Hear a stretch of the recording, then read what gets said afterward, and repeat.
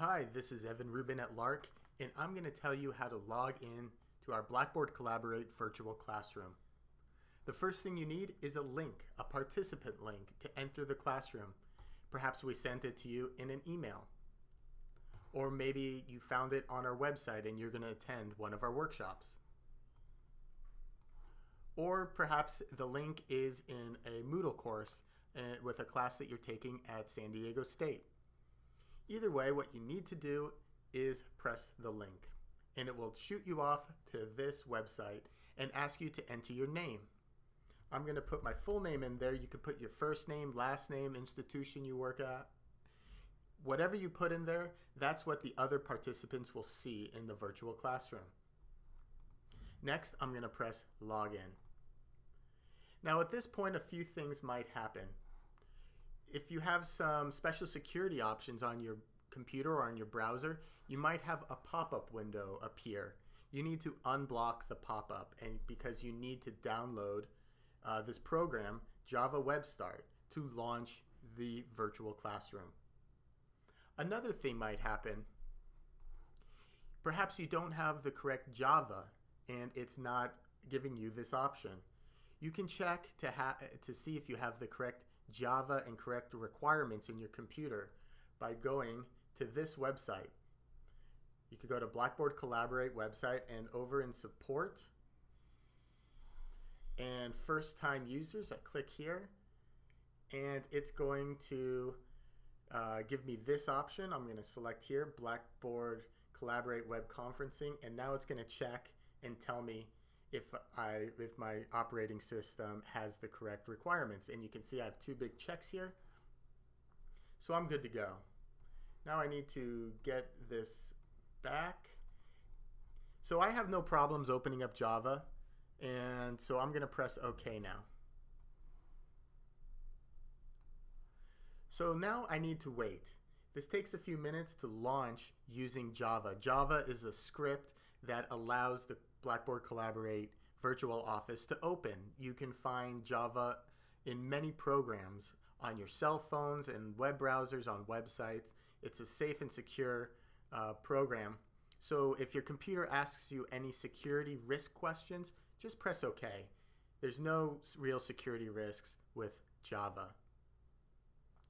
Sometimes too, you might get here and nothing happens. You get this downloads and you get the icon here and the file, but it's not launching automatically. Sometimes you need to double click and then it will start. So give it a minute. If it's not starting, come back here and give this a double click. But as you can see, mine launched okay, and now I'm in my Blackboard Collaborate virtual classroom. Great, the first step is done. Now the second really crucial step is to set up your speakers and microphone, because we're going to be using voice-to-voice or voice-over IP to communicate between the participants or the presenters and the participant. So you need to have speakers and you need to have a microphone. And then once you have those set up and connected to your computer, or you can just use the internal ones that are in your computer, you need to test out your audio. Another thing I want to mention is the best way to have the clearest audio and clearest microphone is to use a headset. I have a Logitech headset which cost me about $30. There's some headsets for $10 and those work great. I recommend getting a headset if you're going to be continually using this Blackboard Collaborate virtual classroom or virtual office. Now let me show you how to test out your audio.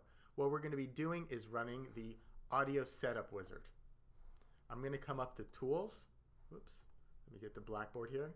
I'm going to come up to Tools, Audio, and Audio Setup Wizard. Now I'm on a Mac, so this might look a little bit different if you're on a PC. First, I need to select the speakers I'm going to use. You can see I have three choices here. I'm going to use my internal speakers. And then I'm going to press OK, and now I'm going to play the test. Welcome to the Audio Setup Wizard. This wizard will help you set... I press stop because I heard the recording clearly. If you did not hear that recording or if the levels weren't right for you, you can press no and try again. But for me, the levels were fine and I can hear clearly. So the speakers I know will work during the meeting or the webinar. So I'm going to press yes. Next is my selection of microphones or input. You can see I have 5 options. Right now I have connected an external microphone called the Blue Snowball. So I'm going to click on that and I'm going to press OK. Now to test out the microphone, you need to record a message. So I'm going to press record. Test, test, test, test, test.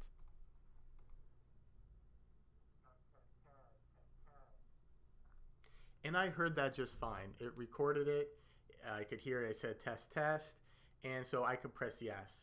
But if that did not work for you, you should press no and try again. Perhaps you selected a different microphone or you weren't sure which microphone to select. So just press no and select a different one.